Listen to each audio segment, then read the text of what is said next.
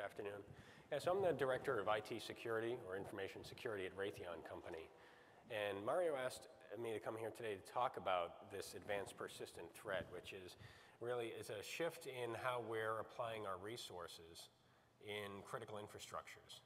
That's sort of more about what this is about.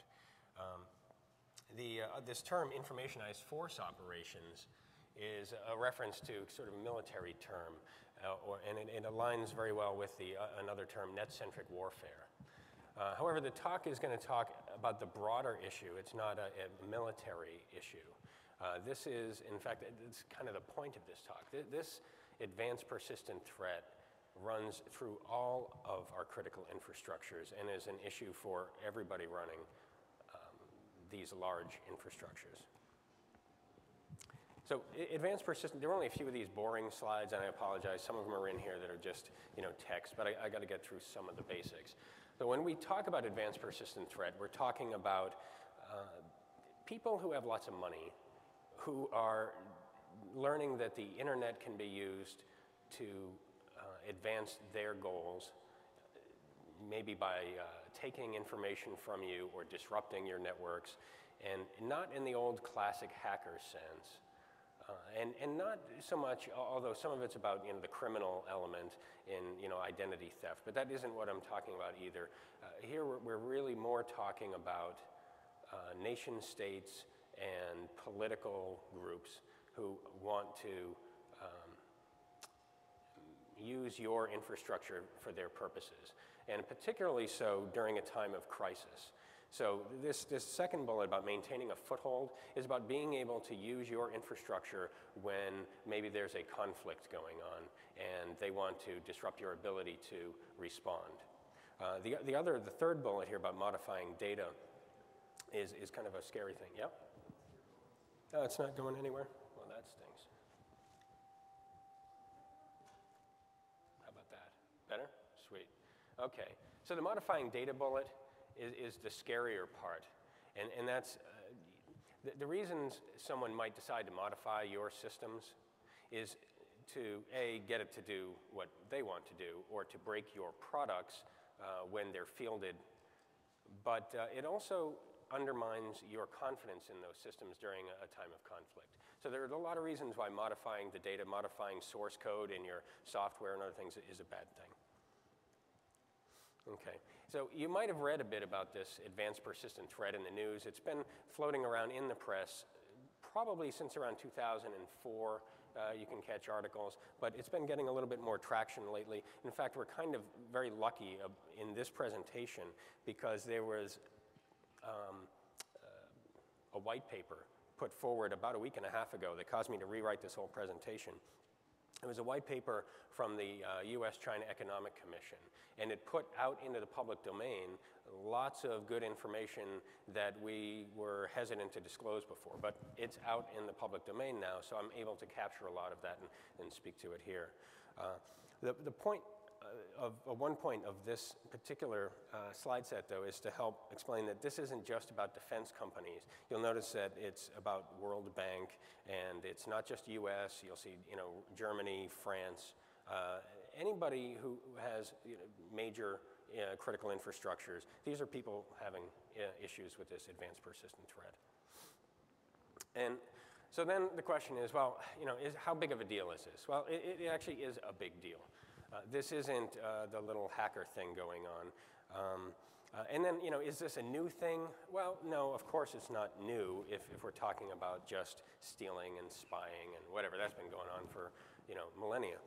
But what is relatively new is that these nation states and other organizations have really latched on to making this part of their general operations. This is now, instead of just being a subgroup, some particular specialized wing that handles, these kinds of operations, this is something that's now higher up in the chain. In fact, the People's Republic of China put out a news article this year in February bragging about this Lanzhou military region division that had just conducted some operational activities, training exercises in information operations. And that kind of thing didn't happen before. People didn't talk about that. And just a little bit more on the text slides, and I promise I'll try to move past the text. But I wanted to call this out. This is actually a quote from that U.S.-China Economic Commission paper. And this is the, well, why do I care slide, because I know most of you probably aren't in the defense space. And the reason you should care is that, one, this is, I'll jump to the bottom part. These folks who are the APT, as we describe them, have figured out that it's easier to go after the smaller companies. They also recognize that supply chains are not limited to government organizations. And in fact, they're very much so not part of government organizations. And that means you folks, you're all part of the delivery chain. And you can disrupt how we move water from one part of the country to another to respond to a crisis, how energy might be transported, and other kinds of effects like that. Right? And the effect here is that if we don't respond to this and change the way we do business, we're going to have this deep, persistent access in our infrastructure that's very hard to find. This is a non-trivial thing. Like I said, this isn't kind of the hackers trying to deface your web page and tell you that they disagree with your political views. This is staying very quiet and under the covers and maintaining a foothold in our infrastructures across the board. And I wondered, well, how much is anyone else paying attention to this? Before I came here, I said, what's the chance that the group knows anything about this phrase, advanced persistent threat? We talk about it in my industry, but how much do you talk about it? And Google Trends told me, hey, we don't have enough search volume even to put up a graph. And so I tried Chinese hackers, and I can see, oh, okay, well, there's some stuff there. Well, what about the Russians? Okay, there's a little bit there on Russian hackers. I tried American, nothing. Brazilian, nothing. French, Israeli, nothing. So it really isn't quite making it yet. Maybe times will change and we'll start paying attention. I'm hoping we do start paying attention. So now I wanted to walk through a use case of sort of the most common way that the advanced persistent threats, these groups are getting a foothold in our environments, right? So it starts off with this bad guy checking out the USENIX website, let's say, for instance, and they want to see what information might be available out there. And we do put a lot of information out in the world. We share every little bit about our lives that we can possibly share. And then so bad guy decides to download the Lisa agenda and packs it up nice and then takes the next step and says, I'm going to take this Trojan and attach it to the PDF and send it back out to the people attending the conference. And, well, of course, Bob is going to open that attachment because, he's going to Lisa, expects to be there, and pops open the attachment. And just in case Bob is here, because I got this off the Lisa website, this isn't really Bob. Okay, so he opens it up, and now he gets infected, and what happens? Well, his PC starts beaconing back to bad guys' servers. Usually those are hacked servers. They're not actually owned and operated. But that changes. It really depends on the sophistication of the group. They might be actually just students in training funded perhaps by a nation, but perhaps not funded. It's just students. And so you get a broad mix. But when it's serious, the beaconing back is going to some other hacked website that's under the control of bad guy. And obviously, it's not going to be as obvious as a beacon going off. If you're just sort of first finding out about APT activities inside your company, it's more likely that you're going to see more frequent beacons, which is to say just a packet going out. Maybe it'll be once every hour, that kind of thing. But as you find this in your infrastructure and you start locking it down, they'll respond and maybe stretch those beacons out. It'll only send a packet a day, a packet a week. We've seen in the industry beacons that go out once every 6 months. It's kind of crazy like that. But the purpose of the beacon is so that when bad guy wants to make use of your computer, when that connection is made, they can choose to latch onto your computer and then start using your machine to then jump laterally inside your environment. That software that's doing the beaconing also usually has this command and control infrastructure in it that allows them to download additional malware and install it on your machine. And I'll talk more about that later, but it's usually more than one piece of malware. Okay, so now, Bob's machine is connected and bad guys able to make use of it, and they can crawl around and pull data out of your environment at will, conducting various information operations if they're trying to gather information about something. Or they may simply be using your environment as a hop-through station. Maybe you're going to become the next C2 site, that place that beacons back to.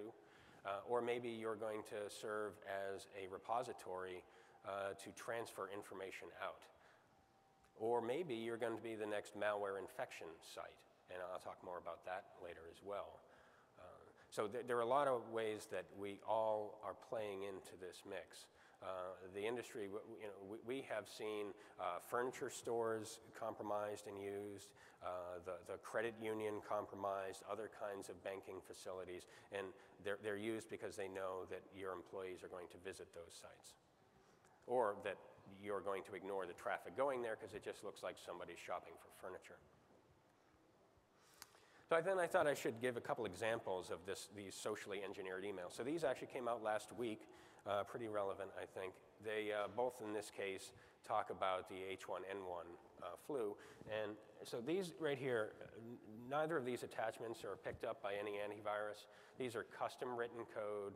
They're using zero-day vulnerabilities. They're not going to get caught. We, in my company, we wrote our own special tools, and we actually processed these attachments inside special virtual machines. We actually didn't use commercial virtual machine software. We wrote our own to do that, and we decode everything. We execute it. We watch everything it does before we deliver the packets, these attachments to our employees. And that's how we catch these. But most people can't afford millions of dollars of infrastructure to do this, and so these kinds of attacks are most often successful. As you can see, there's some clues in these messages, but it may be that your employees are going to just look over them. So this right here is a real person, this Michael Mallison, and it says at cdc.gov, but you'll note that it's actually a Gmail account. And this impersonation activity has become very popular, very common for APT activities in the last 6 months or so, where they find specific individuals you are known to do business with, and then they register those names, find some permutation that sort of makes sense, and then you'll get an email from that person that you do business with. They used to use, hold on a second. Yeah, so they used to use your own email domain. So we would get a message from Raytheon.com saying, please find attached something, and it's from maybe your boss or some other leader in the company. But we, of course, for the last umpteen years now, have been blocking anything coming from the outside that says Raytheon.com, and those stopped working. So that forced this sort of behavior of using other freeware stuff. Plus, it gives them a whole set of free infrastructure to use. So it makes good sense.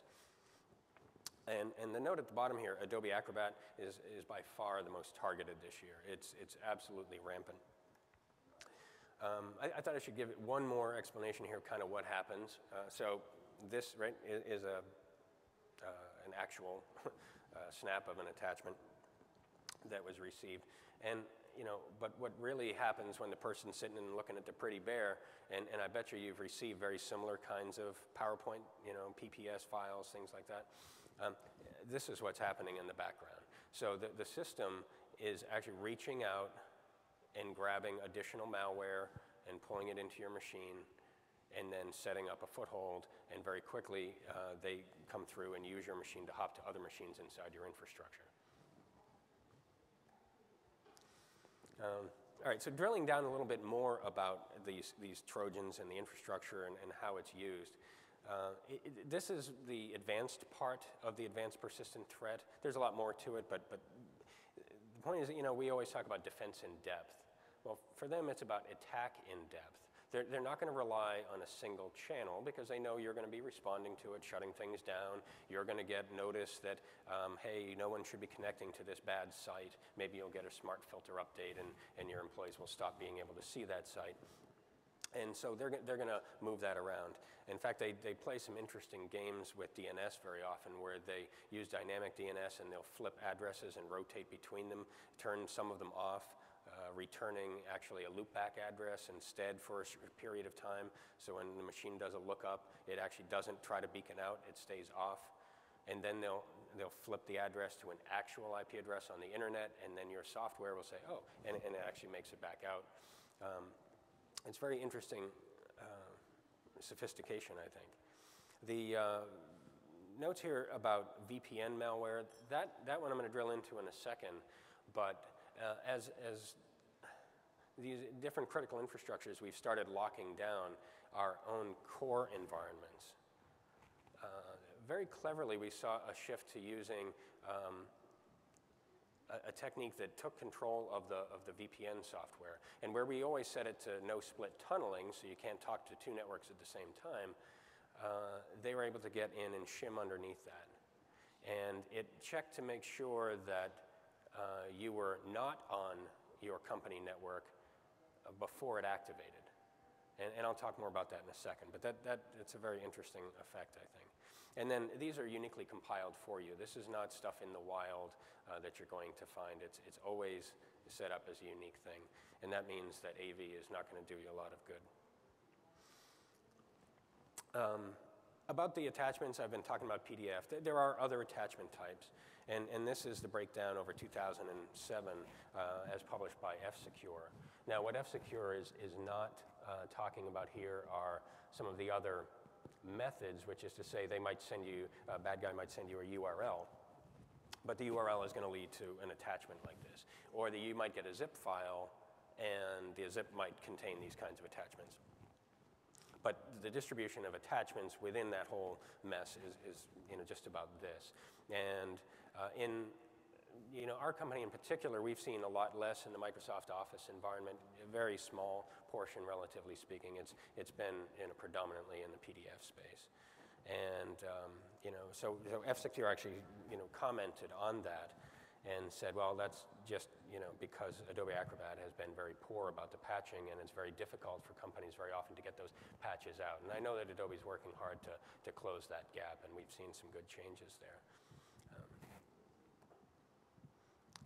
Now, on the HTTP side, as I said, sometimes you don't get an attachment in your email. You might just get a link. Hey, go check out this link. There's an article.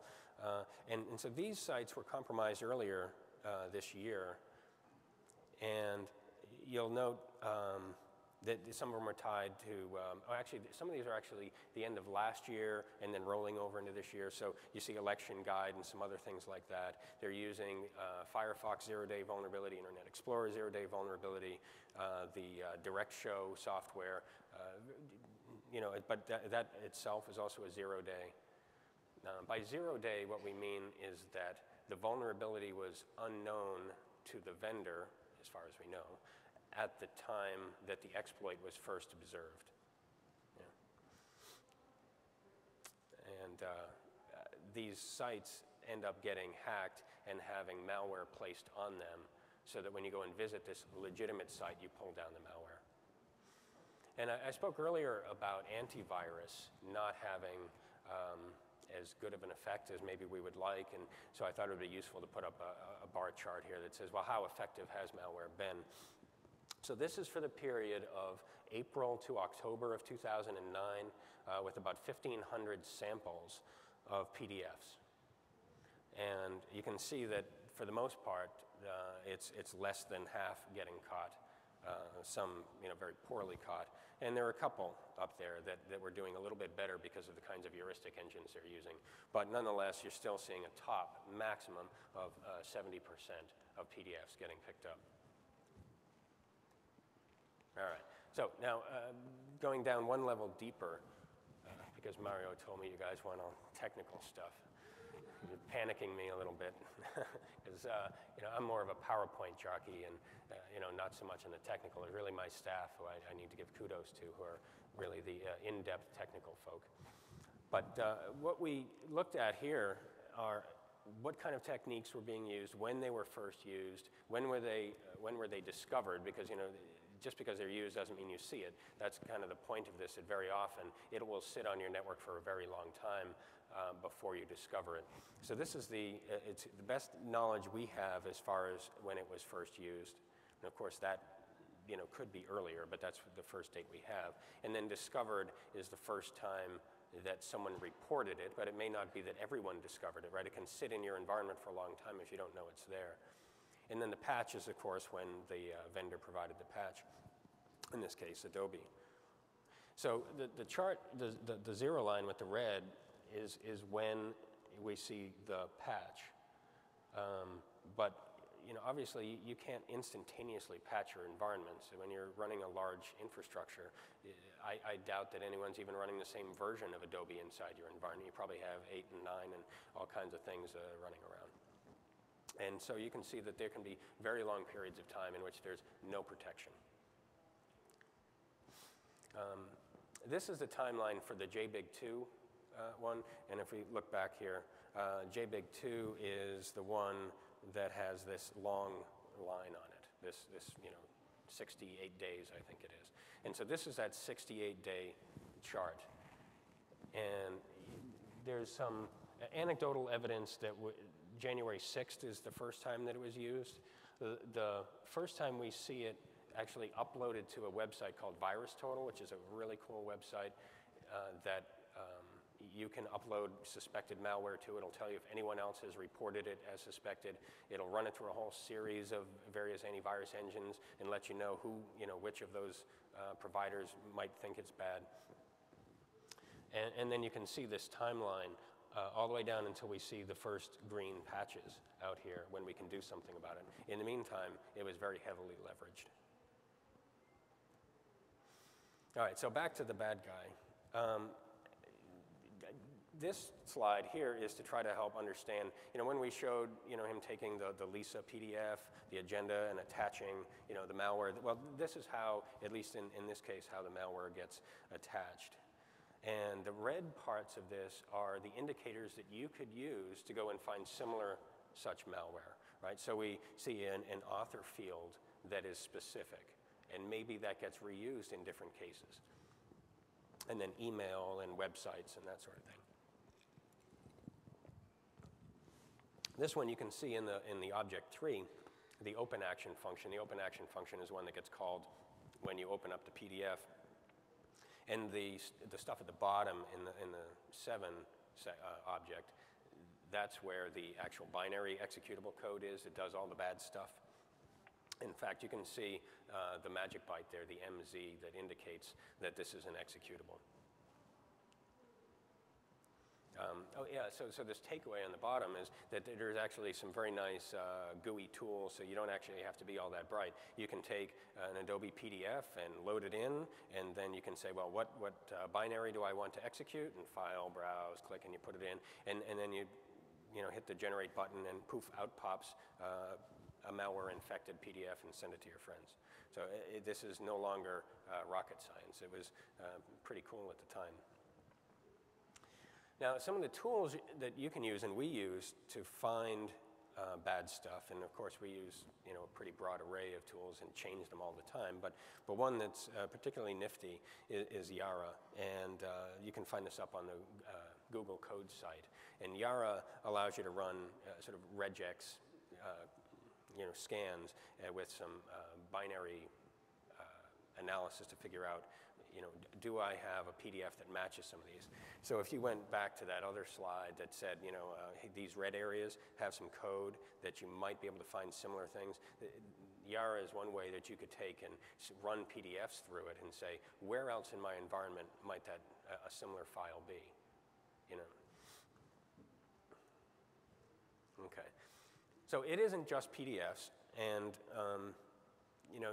the behavior does vary a little bit, so that the end user might actually have no visual indicators at all, and if it's well written, they're actually not going to see much. What happens with that PDF is it launches the executable, but it actually continues to load the rest of the PDF document. So they'll actually see the agenda, and they'll look at it and they'll say, oh well, I already got that, thanks, and they close it off. But sometimes if these kinds of vulnerabilities aren't always well behaved, and it might actually just cause the application to crash. It might cause it to crash and then try to recover and reopen. It may actually deliberately close and reopen. And sometimes you'll see the machine freeze for a little while. That freezing may be while it's trying to fill up memory space. And so you'll actually see your machine running out of memory. It'll like load up a whole gigabyte of your memory before the code they want to run runs. And so these are some of the effects that you might see. There is this monthly budget review, which is an actual malware sample, is a WRI file, so WordPad. Then this one here was another PDF document used to target the Uyghur community. And this is a screensaver, I think, also targeted at the Uyghur community. But there are different packages that this bad stuff's going to come against you. But the theme here is that they're very often going to use content that you're familiar with, that you work with, against you. It may not be exactly your content, but maybe a coworker's or some such relevant content. This is a workflow that's very common to these initial C2 type applications, the ones that sit on your machine and beacon out, waiting to use your machine. So the first thing that it's going to do, of course, is check, do I already have this guy? Because your users, they may just keep opening it all the time, and it's not going to try to reinstall itself. So it very smartly goes and checks, did I already nail this guy? And then you'll note that it's like 3 boxes down, it says default sleep 30 minutes. So a lot of them will have a timer in there to try to separate the time of when you went to open the attachment from when the event occurs. And that makes sense, as you can imagine, because you don't want somebody saying, hey, I opened this up and my machine froze. You don't want them to associate these two things. And then the track on the left is where it's going to download other stuff. Right? And that's, if you remember that chart that said, attack in depth, well, it's going to go down and pull down additional C2 channels to communicate with. It'll pull down other malware to use, just in case maybe one of them is starting to get old, maybe the AV vendors have caught up, and they'll pull it out. Well, they'll send down some new code recompiled that your AV won't catch. And then there's a loop at the bottom, and the loop at the bottom is just keep rechecking. Do you need me for anything, bad guy? Do you need me for anything? Okay. So now, GhostNet here, it was a very public example of advanced persistent threat activity. And in this case, it was predominantly targeted at the Dalai Lama and the Tibetan exiles. But there were probably multiple groups leveraging this network for different missions. So it's hard for us to say exactly, the full intent of the network. And it covered, by the time the New York Times put this out, the knowledge that they published is at about 1,300 systems. And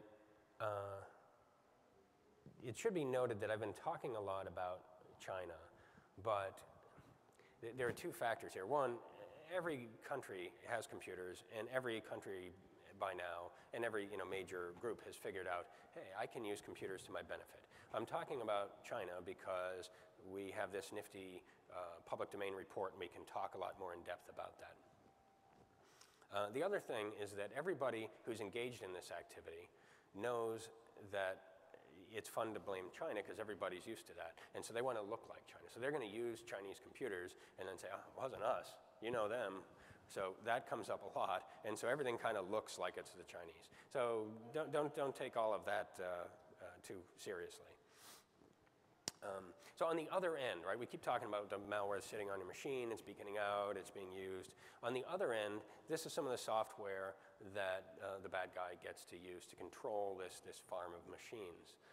And unlike the spam bot, environments, the purpose here is to try to stay quiet. It's used much less often. It's used for intelligence gathering missions. That's sort of the difference here with the APT.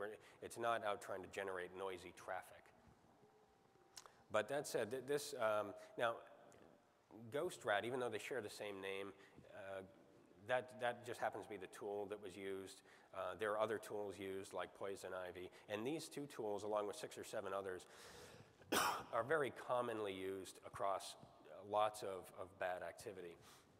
And the reason that we think that it's common for them to use these common tools is one, of course, reuse is great, but it also gives them plausible deniability. It could be anybody because those tools are used by anybody. If they use code that has their fingerprint, their signature on it, then it's easier for us to trace back and ascribe blame. But if it's a common tool, then, hey, I don't know, it must have been the other guy. But some of the things that they can do there in controlling all these environments, there are key loggers, of course, that's important, grabbing passwords, remote shell, video control, voice control, and then the ability to control multiple hosts at the same time.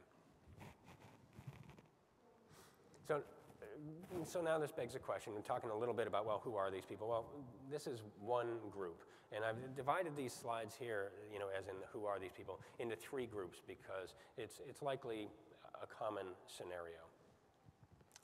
And the 4th department of the GSD in 2000 started moving forward. So this slide represents, direct military involvement in this, and is when we see a change. So it was in the late 90s that I think that it's likely that many governments and other large organized groups figured out that this was going to be a new activity. Rather than just being a resource in the back room, something that should be pulled up to the front.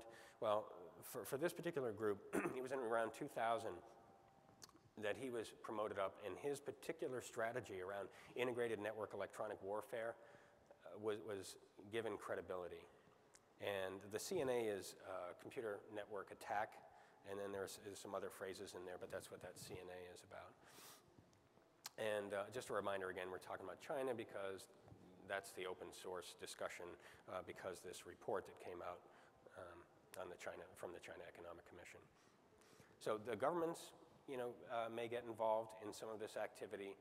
There's obviously a lot of denial about, no, of course, we don't really do that. Then, there's also this potential group of the bridging of the government and the private sector. And how do they do that? Well, in this case, the People's Liberation Army information warfare militia units are believed to reach out to the commercial IT sector and academia and use their expertise and train the next group of people. The interesting part of this relationship is that there's both a strong level of organization at the top, and at the same time we see internal competition, even rewards given out to different groups who succeed, or get something before another group can get it. There are other groups as well here. The 3rd unit, last time I talked about GSD, the 4th department, the 3rd department as well is known. There are a lot of other groups. The 3rd department is probably responsible for a lot of intelligence gathering activities, as opposed to the 4th department, who's really worried more about electronic warfare. And so you have different groups with different missions, and sometimes they'll overlap a bit. And then lastly, we also have the general private sector involved in this. And so you might have industry organizations trying to gather information to compete against you. So if you're selling computer equipment or storage equipment and they want to produce a product to compete against you, they may well use resources like this to try to get the intellectual property out of your company. The sort of interesting note here that I'll talk to next is about the multiple members of varying skill level, and it kind of hints also back to the academia thing. One of the things that we see is that you see different teams of people all involved in the same attack. And you might have one group, the first group, operating with a higher skill level and setting up some computers for use, and then handing it off to a team with secondary skills, or that can be reversed depending on what they're trying to accomplish. So this group here, this slide talks about the tactics, techniques, and procedures that happen at least in some cases. Again, there's no one answer to any of this because it's all different groups of people with different missions. But this particular is a common arrangement. All right, so what this slide talks about is, you see this foothold host on the left? That's the person who gets socially engineered up front, and they end up getting that software on that's beaconing out, right? And that's going to latch the computer and make it available to the bad guy. Okay, so they're going to download and install software maybe from some other hacked website, which is that thing in the top left. And that's the stage 0 environment. And I talked about that VPN software, which I'll discuss in a second, that helps actually separate it from your network. So even though I'm showing the guy here sitting in the orange cloud, your network, part of the time they're actually sitting on the internet, which is like outside your network, right? So once that machine is compromised, this A team, perhaps the more senior people, maybe the professor in the classroom, uses the machine to come in and compromise an intermediary host. The ways that that's done vary quite a bit, but you can imagine maybe you use the same administrator account on your PCs inside your company. Maybe it's the same local administrator account with the same password. So once they get on this box and get that SAM file, they can just jump around and get everybody else. And now they can install software on all those machines. And then once they've done that, they want to keep that foothold quiet, right? So they want to use it again because that's the way they're getting out. So they're not going to hand that off to the other guy. They're going to take that intermediary host and give that to the B team and say, okay, I've set up this computer for you. Now you can use it to go and get the data. So that group, their mission might be just to go and find information assets inside your environment, your intellectual property, other things of interest.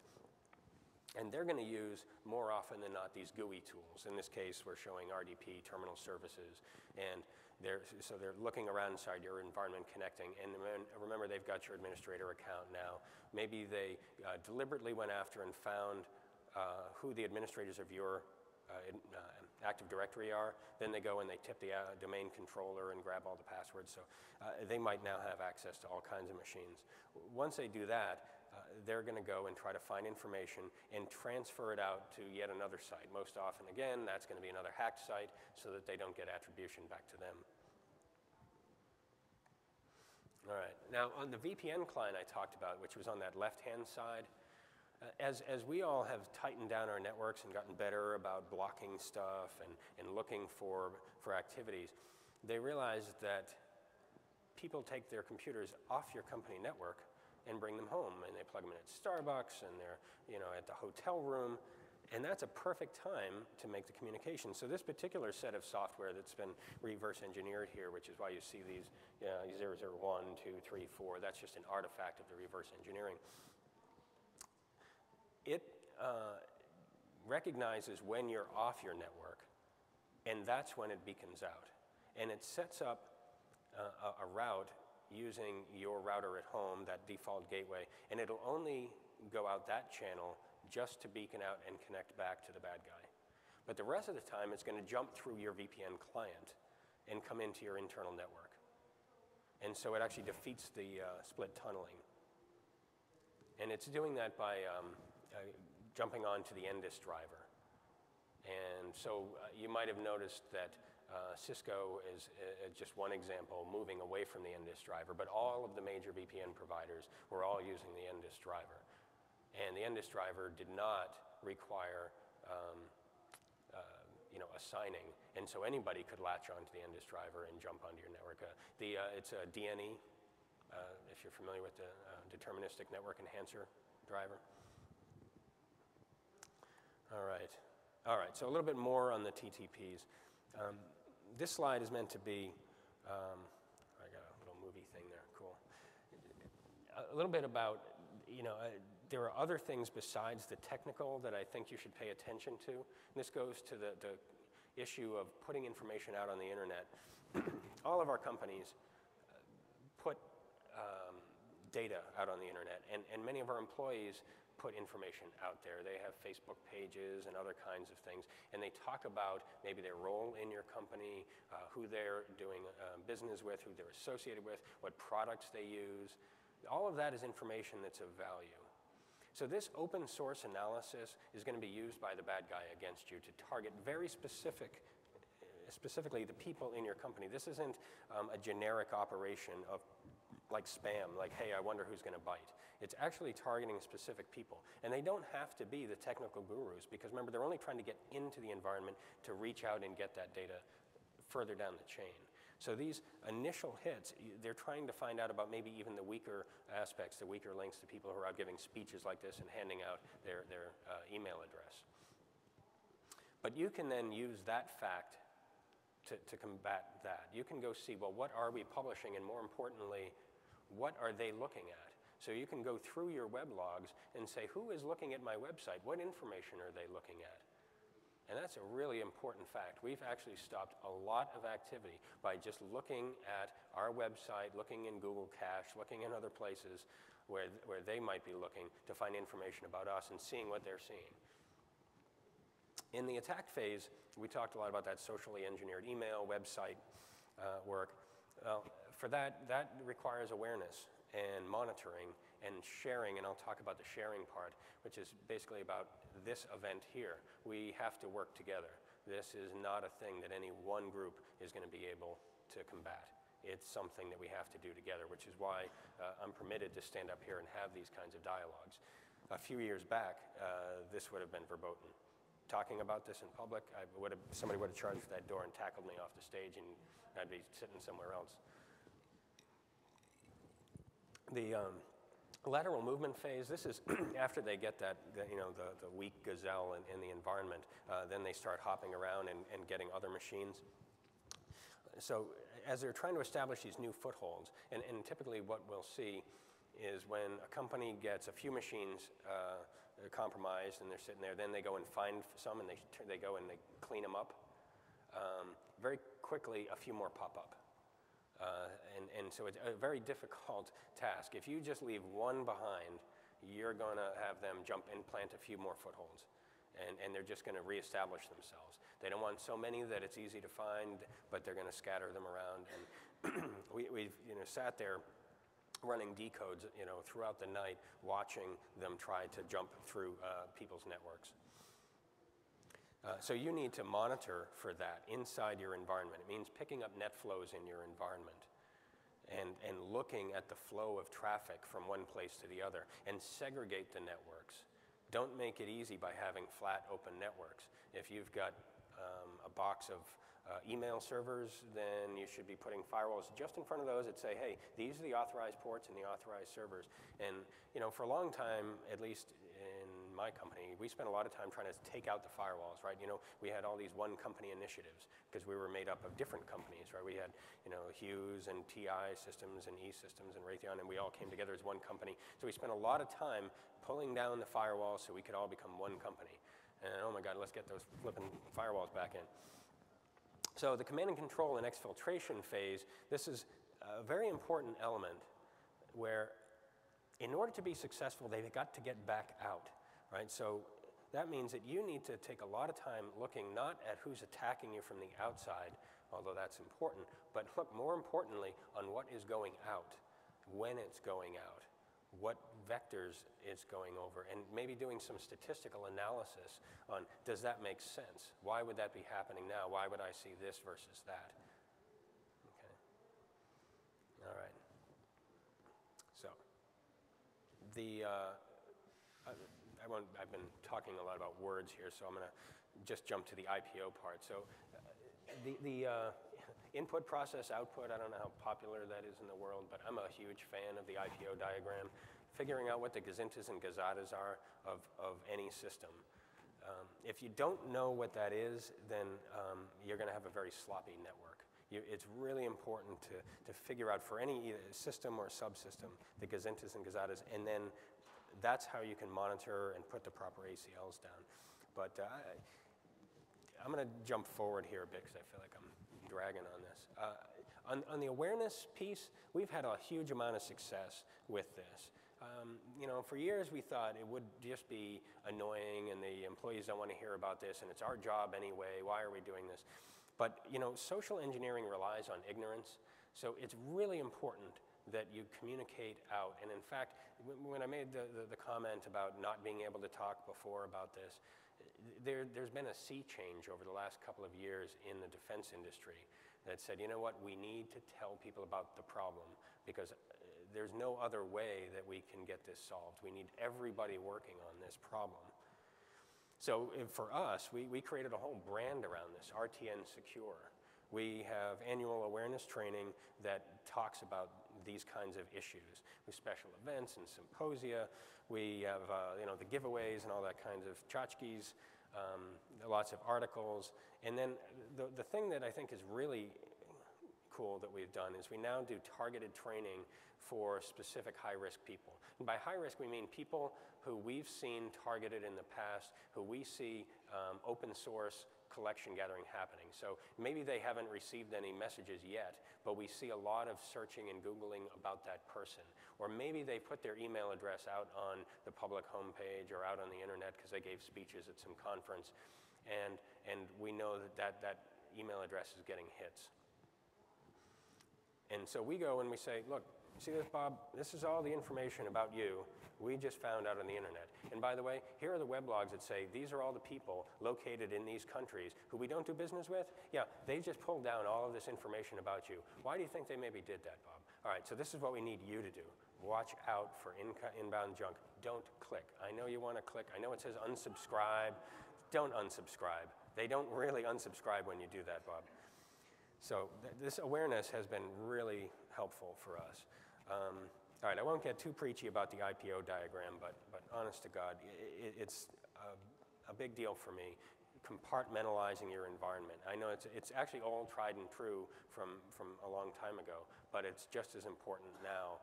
And I don't mean to go against the whole Jericho thinking, because I'm actually a big believer in that. But at the same time, you've got to improve your signal-to-noise ratio. You've got to screen out the known bad junk. It just doesn't make sense to let that continue to hit you because it's harder to analyze mounds and mounds of data. If you can just screen out the garbage so that you're down to just the expected behaviors, well, now you have a much better shot at understanding the things that are flowing. And that you need to do at multiple levels inside the environment. It isn't just at a network level or a system level, but even down to the data level if you can pull it off in databases. What function calls are making that? Does that make sense?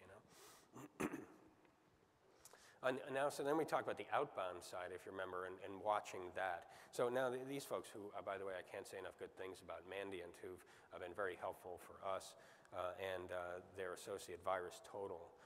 They did analysis on thousands of samples of APT malware, right? This is that custom written junk that shows up in all of these critical infrastructures.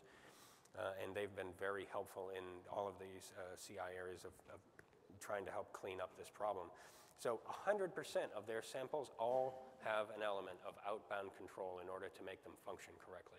So that means that we need to look at that outbound control. And then this note here about driving down dwell time, instead of counting the number of infections, like, this one, that one, the other one, that's not so much a measure of success. It's a measure of success of your awareness program, maybe. But the more you ramp up awareness, you'll see even other kinds of larger attacks and larger. An important metric to help you decide if you're doing a good job is dwell time. And dwell time is how long did that piece of malware sit there and make outbound connections before I was able to stop it. And you'll find if you focus on that particular aspect, you can drive that down in a big way. And you'll see things that you didn't see before. And again, back to the speech of, don't forget, still screen out the crap. Signal-to-noise ratio is important. Okay, I won't make my joke. So sharing is another really important part. It was, again, a sea change for the defense industry. Collaboration is cheap. It didn't cost me much but a plane ticket to get down here. And you can use other people's money, and that means that your return on investment is going to be very high. It also means that your company doesn't have to admit you were compromised, only that you have clever enough security people, information people, that you were able to find this and stop it. So, kudos to you. But the sharing part is to share, I found some malware, here's a sample. I found some known bad sites, and here's what they are. IP addresses of places that bad guys trying to get to. And I've got a slide coming up that says, places where you might share, but in the defense industry, we have our own circles, and my team cautioned me. They said, hey, Michael, Fight Club, we don't talk about the group. So I can't tell you the name of the group, but we have a group of us, and we get together, and we share information. And see, where's Matt Richard? I didn't do it.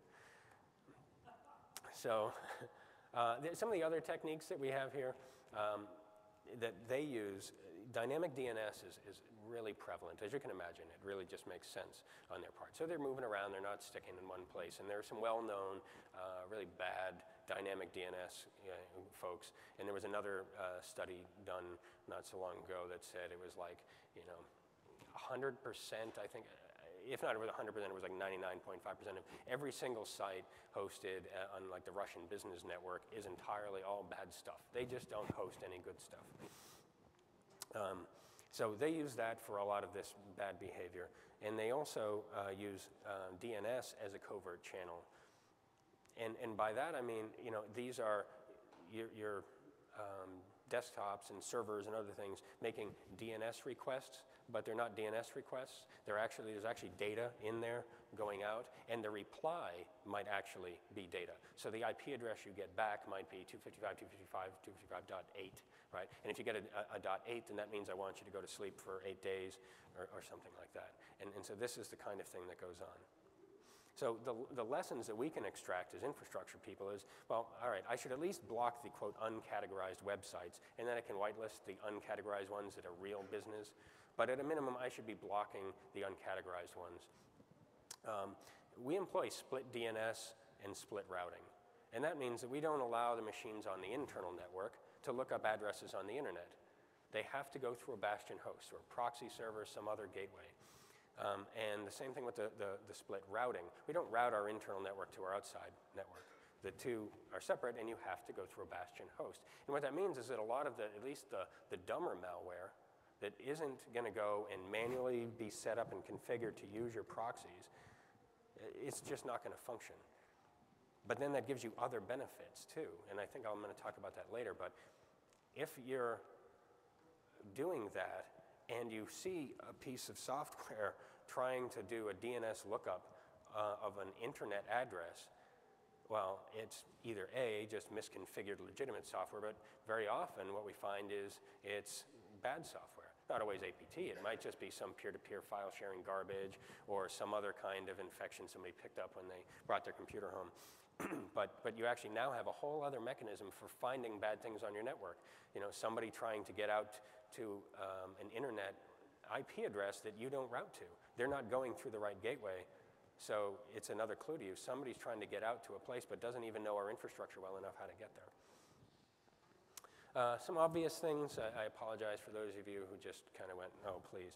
But the bad attachment types, and you can look them up on Symantec and McAfee and others who provide lists of such recommendations, but really you can do it. And we block zip files as well. And everybody screamed and hissed, am I not right, Mara?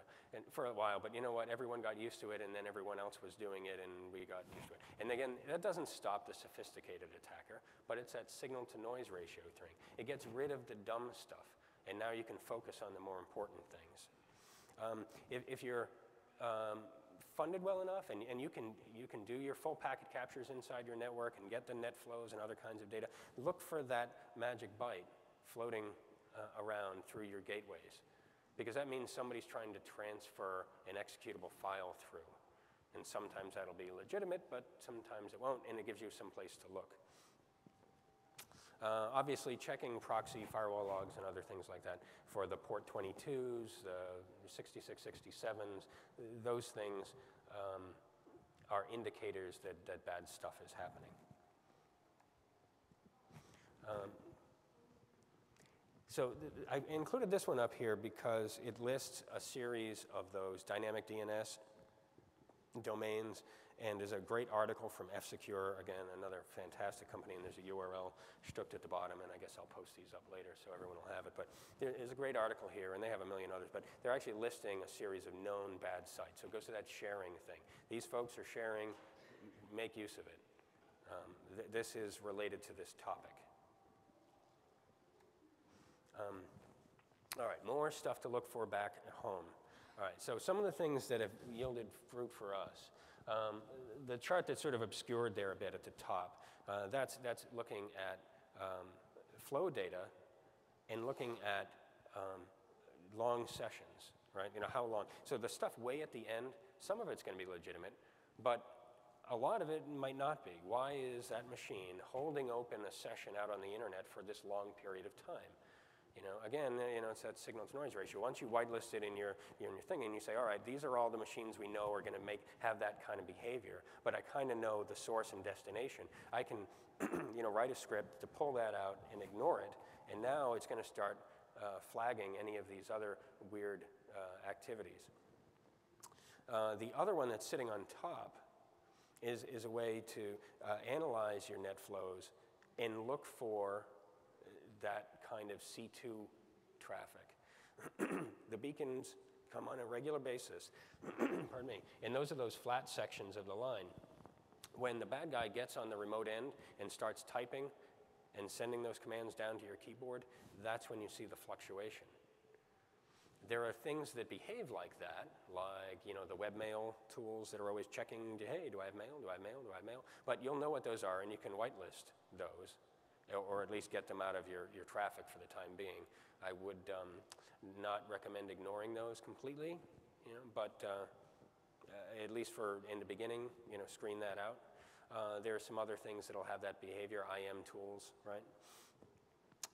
So this chart down at the bottom, the radial chart, is looking at RDP sessions, but you can look at all other kinds of those graphical remote session traffic sessions. And take a look at that, and if you map it out like this, you can see communities of interest working with one another, and a lot of them will make sense, and you'll say, I expected this. But wait a minute, why is this guy initiating an RDP session to this machine over here? That doesn't make sense. Bob and Alice don't work together. And that would be a clue that somebody's running around your network. This one here, user agent strings in your proxy logs, we've found that a lot of the malware deliberately uses somewhat broken user agent strings. They look kind of correct, but they'll change a period to a comma or a dash or a semicolon or some other kind of thing like that. And they do that so that the bad software on the remote end knows when it's the malware talking to them instead of somebody running a regular web browser, right? So somebody says, oh, hey, this is a bad IP address, and then you go and you launch your Firefox and you point to the IP address and up comes a regular web page. Everything is great because your user agent string is a legitimate one. You're not using the specially coded user agent string. So if you go and pull a Pareto chart of user agent strings in your proxy logs, look at the little stuff at the end. Why are there only a couple of those? That makes no sense. And so that's a theme that I would encourage you to think about. Get your guys working on scarce records.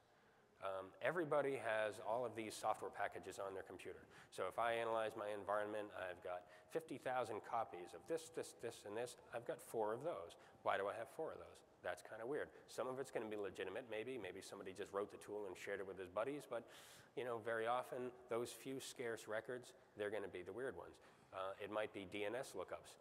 You know, people go to Fox and CNN and this, that, and the other thing, but you know, I'm only getting 10 hits to this IP address. That's kind of weird. Let me take a look at that. So that idea of scarce record analysis is an important one.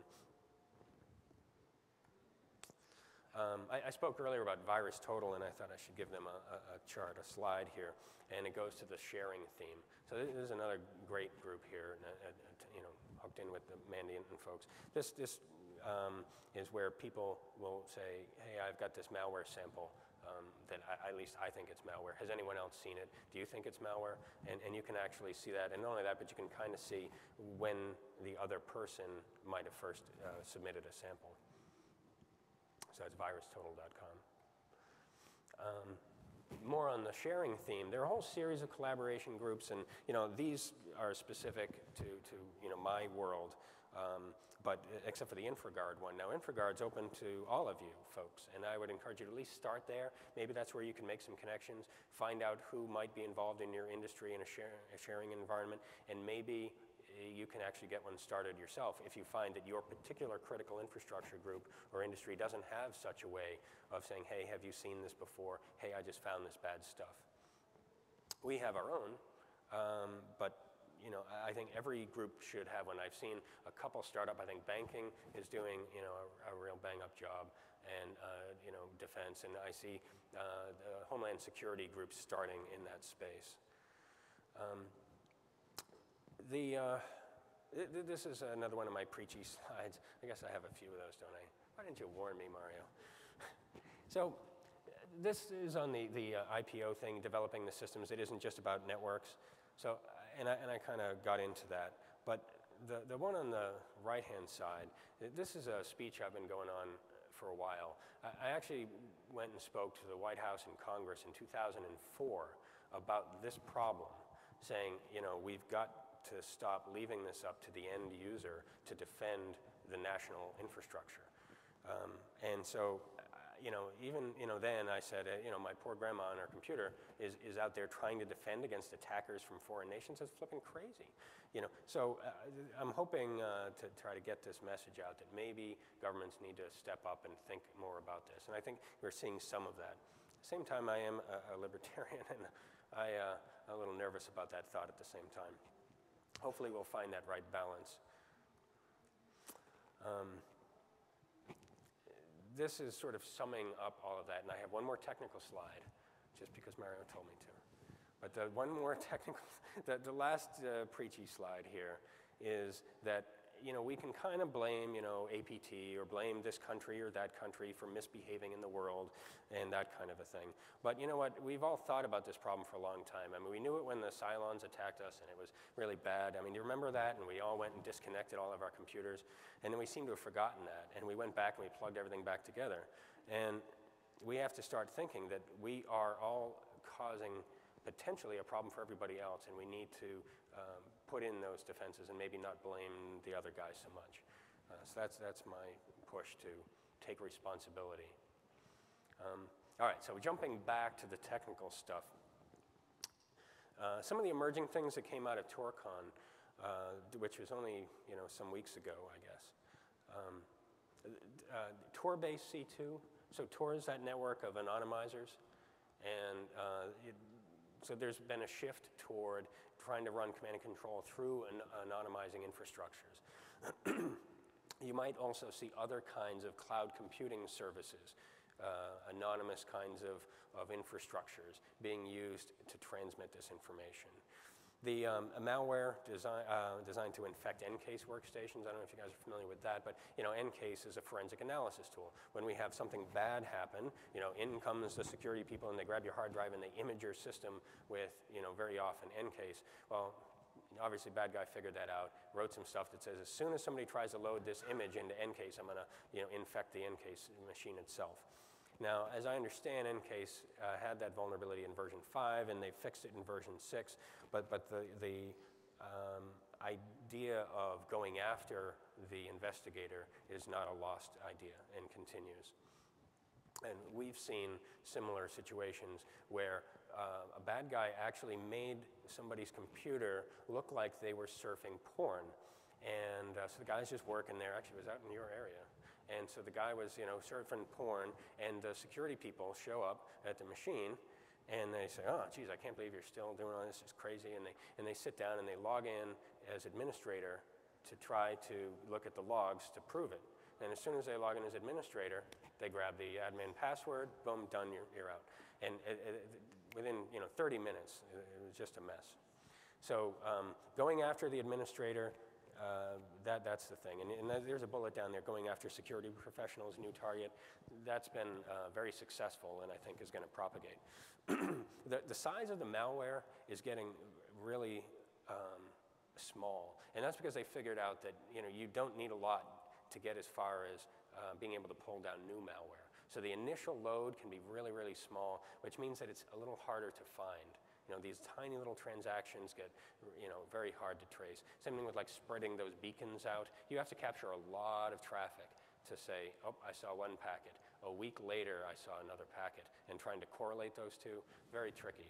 I notice ArcSight's here today, and ArcSight has some people who are very good at helping to help us solve that problem. Intentional worm outbreaks, that you can imagine what that's about, but that's hiding in a storm of crap. Brandon Gilmore has a page up talking about portplexed. And that's kind of, to me, similar maybe to that idea of changing the user agent string and saying, if you're looking from this angle, I'm going to give you one thing, but if you're looking from another angle, I'm going to show you something else. And that's, I think, rather interesting. Browser data theft, instead of installing a keylogger, actually using some vulnerabilities to grab your keystrokes directly out of your open browser that's just sitting open. The idea that, remember I was telling you that they go after websites that your people visit. And so at one time it was just sort of guessing at where the people might go or that kind of thing. And then they said, well, let's just look at the source. So they'd hack the proxy logs of your system to find out where your employees go so they can figure out what system to hack to get the people and actually stay out of your environment afterward. They can go after the websites that your people visit. The mail header harvesting, probably not all that new, but this other one of minor config changes and rolling back just to one, you install a patch and then just uninstalling the patch or rolling back or making other minor changes. That's seems to be a theme here. And that's pretty much the show right there. Any questions? Yeah? I can't see with the light. Oh, good.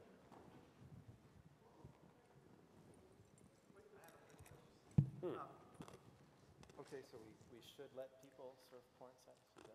Absolutely. Yes. Get started right away. Okay, Rick Farrow. I love the talk, really good. I really, well, I have to say that I was saying a lot of these things almost 10 years ago, yeah, including to you guys in particular. And, but what I really, what you're trying to do is you're sticking fingers in dikes, essentially. yeah, Trying to plug up all these holes, and yet the points in penetration really happen to do with a series of applications that actually work through the web browser. Okay, people go, they download stuff. This is really the huge point of vulnerability today. yeah. So what we're not seeing, I'm a much bigger fan of looking at things a slightly different way. And saying if we give people sharp edge objects like knives with no handles, which is what a web browser is today, then they're going to hurt themselves and actually are hurting other people as well. So it would actually make sense if we actually started to use some technology, and it could be virtualization technology, it's not the best, to run these kinds of dangerous applications in some kind of a sandboxed environment so it doesn't infect their whole computer. It's flipping brilliant. We've just started looking at that ourselves and trying to figure out how to do it in a cost-effective way. Right. It's the operational management of it is the hurdle we're trying to get around. There's a little bit of maybe MVED, and I think there's some VMware tools that are getting in that direction that give you enterprise scalability. But I think you're absolutely right that it goes back to that segmentation comment about if this is an inherently dangerous task, but we want people to be able to do it because they can't innovate just doing exactly what they've always done, right? And we're an engineering company, so we need people to have new thoughts, and we can't squeeze them too much. It's just so we need to find safe places for them to go and play. Like I said, play in the sandbox. Sure, play in the sandbox, or take away Adobe, everything Adobe, especially Flash, and everything in Microsoft Office, and you notice all of a sudden that giant Venn diagram you had where it shows sources of infection, most of it goes away. Now that'll change. As soon as you move away from that, somebody will say, oh, now they're using Max, whatever. Anyway, maybe offline. But I'm hoping that somebody out here comes up with a great tool to help us with that. We've been struggling with it, trying to come up with our own to do the same. Yeah, I think that's the right way to go.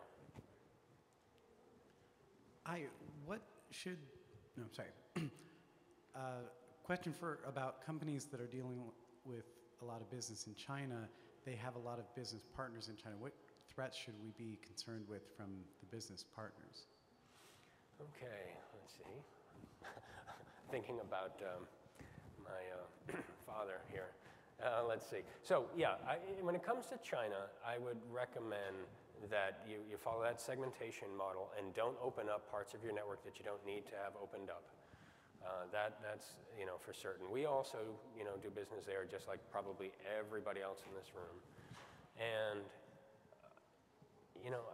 there's a pressure in our industry to have everything opened up. I'm an employee. I should have access to the same systems, and I think that you have to kind of resist that. And there's been a bit of an industry push in that direction in the identity management space of figuring out access roles and what people need. And then we've seen the Cisco Mars kinds of tools that say if I log onto the network, I only get to the things I need. I think that's the direction we need to go. The other thing, more practical near-term stuff that we do for folks who are traveling, we have a clean laptop loaner program where we don't have them take their life's work with them. The machine that they've been, so if they're just a temporary traveler, I'm going there for a couple of weeks, don't send everything that they've ever done in their entire career with them. Give them a clean laptop, have them put just what they need on there, let them use web-based email back home instead of their entire archive of email they might have, and have them travel with that. Obviously we employ encryption on all of the mobile devices, but the advice we have to give our employees, of course, is if somebody in government X tells you you have to put your password in, then you put your password in. You don't fight with some foreign government. So knowing that, you have to make sure that you don't have a lot of information on that machine, just what's needed to get the job done. Other than that, legal protections are improving in China, and they actually just passed some interesting anti-hacker laws this year. I think they became a little bit of a victim of their own successes. They've really grown a lot in sophistication, and it spilled out way beyond the military space. And their universities are really brilliant in the information warfare space. And as a result, there are a lot of people out there using those tools maybe beyond what they expected. And so there were some cases of Chinese banks being hacked and other stuff like that. And so the point of it is that there has at least been some push in China to tighten down and maybe not be so permissive about hackers. Right. Everything you've explained has been predicted in science fiction. So yeah, that's why I have that Cylon up there, dude. I'm sure I read this in 1983 or something, Yeah. Are your slides going to be available? Yeah, I'll put them up with these guys. Yeah. Thank you. Sure. Stephen Spackman. It's interesting, actually, that you just said that about the Chinese. I noticed during your presentation you talked a lot about the actions of the bad guys. If you're Chinese, you feel that the Chinese are the good guys. If you're French, you feel the French are the good guys. I had the same thought driving over here. I was like, hey, wait a minute.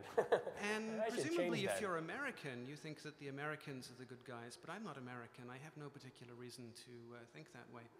And so I wonder what's America's part in all of this. And then we had this question about the use of Adobe software and Microsoft software. And I find myself, I've long wondered why the federal government doesn't simply say that the federal government will not purchase software that is supposed to display a document, but instead will launch an executable or open a network connection. It's a very easy thing to prevent. So is this something that I should be worrying about?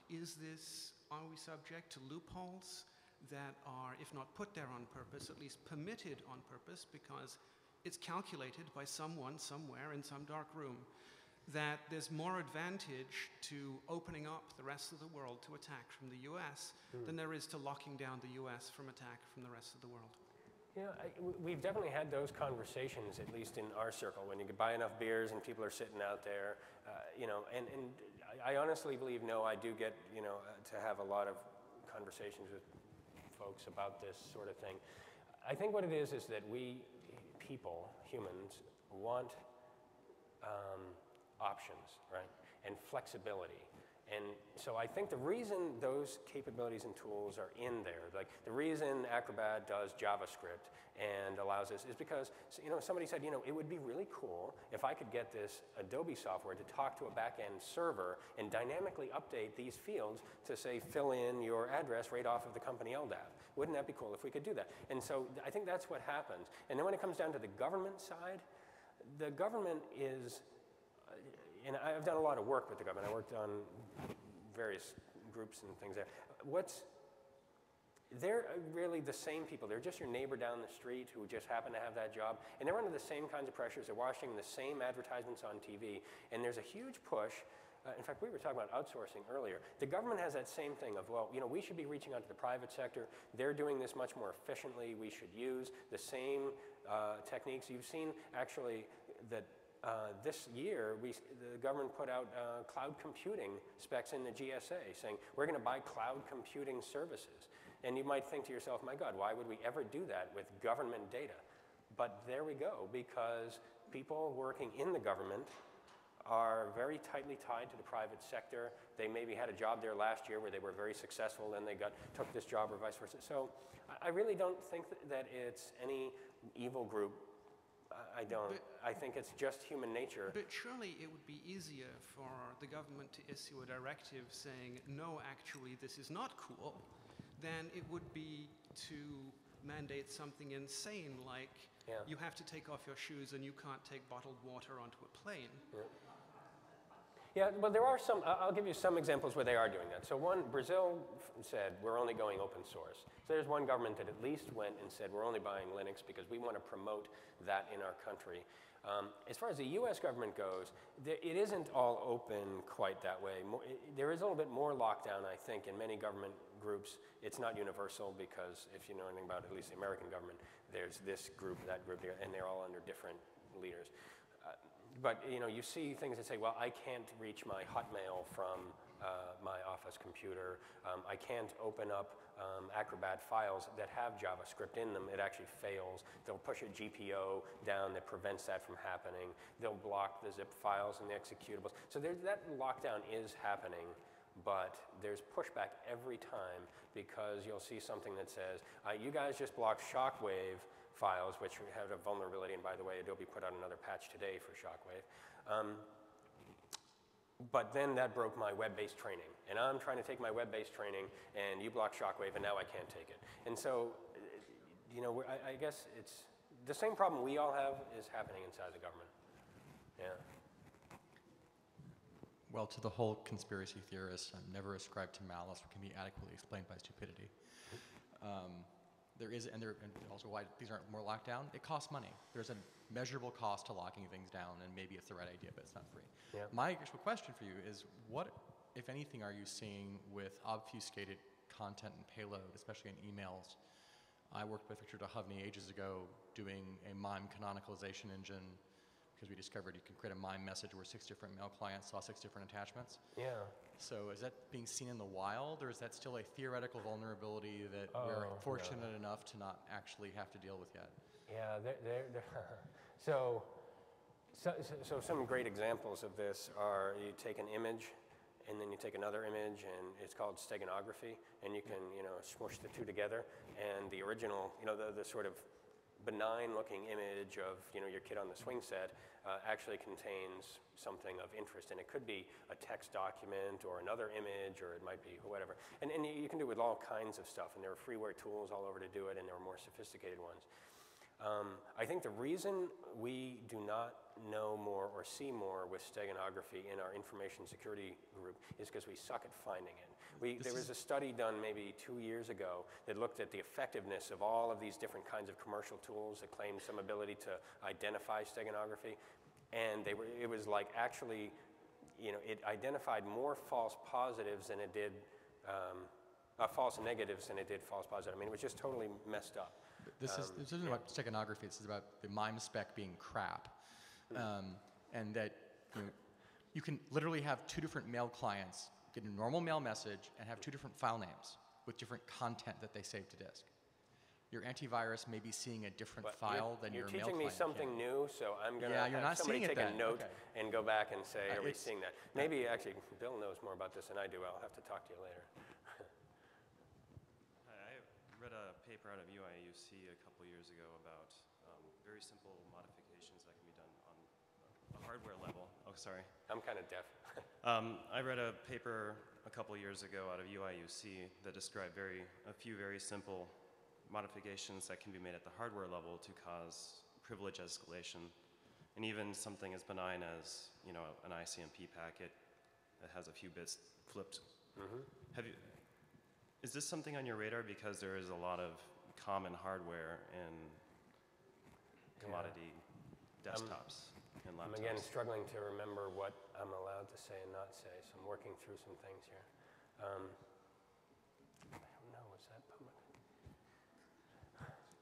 You're supposed to be giving me a look to say if I can say. All right, so it has been known, I'll speak very obtusely, it has absolutely been known that some of the hardware shipped that say Cisco had some products, and they were developed coincidentally in China.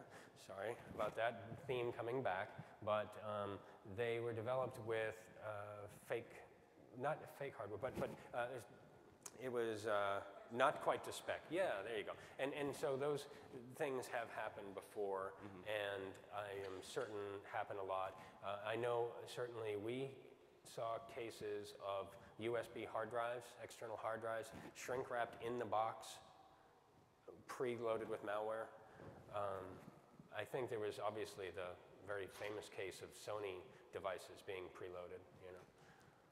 So that is on our radar. One of the things we're trying to do, and I haven't been successful at it yet, is that I'm trying to get some kind of program together where we could work with the vendors to baseline these products so that when we buy them, we can say, okay, here's a photograph of what the inside is supposed to look like. This is, you know, what it looks like on the outside. Here, you know, that kind of thing. Here are some tests we can run so that we know that the product we're buying meets the spec of the thing. The more complicated issue of maybe somebody, a manufacturer, who their spec is designed to cause us trouble, that's going to be even harder. DARPA put out an RFP about 2 years ago, actually trying to get people to come up with good ideas of how do we figure out if we buy this chip that it does only exactly what it's supposed to do. And that's because the U.S. no longer manufactures chips. Very few places actually have these kinds of manufacturing places run. So we have to buy everything, even military product from overseas, you know, in terms of chips and so on. Yeah, tough problem, and I haven't solved it. Yeah. So I've actually been to China recently a couple times and been to Vietnam. Curiously enough, when I was in Vietnam, I was working with a client there who was like running Telnet on everything and had 200 branches behind their firewall. And they said, oh no, no one ever breaks into anything in Vietnam. That doesn't happen. And I said, well, that's just, you don't know it. Yeah. But given that, you know, no one's giving me a clean laptop when I go, do you have do you or other people here have suggestions? I mean, I run Linux on my laptop, which presumably is an advantage in this regard, because most of the vectors that you mentioned so far appear to be Windows-based, you know, Windows executables. Any other than running Linux, and anybody have other suggestions of things I should do to? Yeah, one of the things that I know some of my folks have done is they actually image their machine before they go, or run, you know, new VMs and that kind of thing, and then when they come back, restore to a known prior good.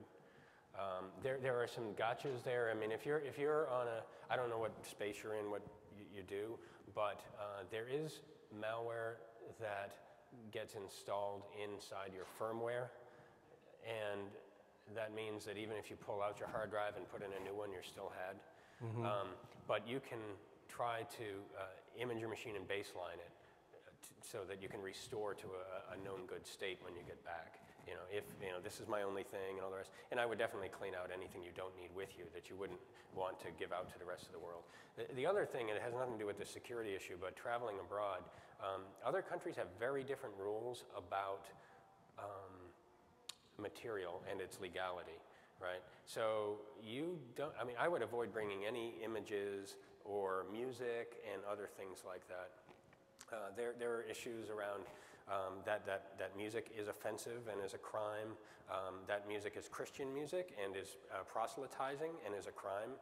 Those images of your kids playing in the bathtub in the backyard or whatever it is, the little pool, is kiddie porn and you're going to jail. And so when you travel abroad, I would leave all of that stuff behind. You know, just it's not worth the risk. As far as Linux goes, the reason there aren't as many Well, I'm happy for that, right, actually. Yeah, Leave me alone. all the tools are right there. SSH is just waiting to be used, and so, you know, the socially engineered emails are there to try to get root access on the system, and you know, Unix isn't quite as prevalent, so it's not as much as a foothold target.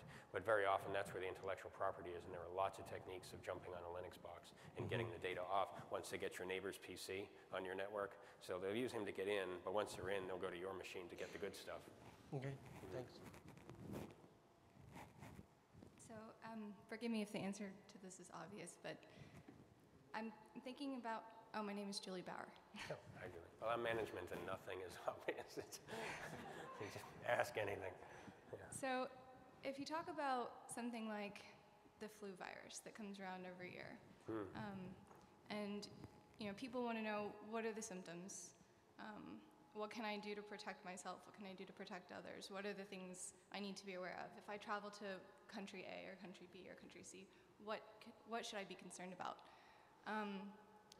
You know, there's standard places where I think your Yeah, the average State person Department would website go. is the best. The State Department actually for that has great data on countries, and that's where we always go. Pull the sheet.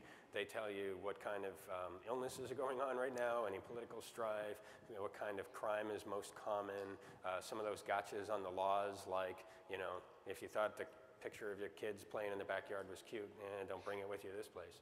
Right. So my question is, say for like your mother or my grandmother, whoever is not very computer savvy, is that also where they go?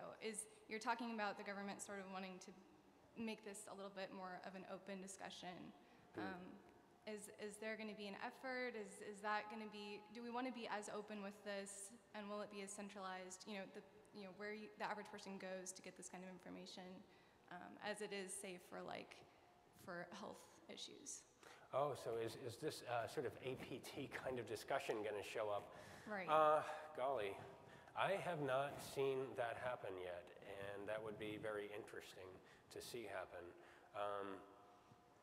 You know, I'm going to have to check. There was a recent issue with United Arab Emirates pushing out Trojan through over-the-air updates to BlackBerries. They gives them a backdoor on your BlackBerry and they actually just had an update that gives really great, it's a silent install. They got rid of some of the bugs so that it doesn't slow you down anymore, and they can turn on the microphone. And you know, before it was kind of buggy and it would be kind of slow, and they just fixed that. So I'm going to have to go check and see if the State Department actually talks about it. My guess is they're probably not going to right now. Will they? I'm kind of hoping, because I think the only way we're going to solve this is by putting it on the table, and then everybody will say, oh, all right, so now I need to take different action. But, yeah, good question. All right, thank you.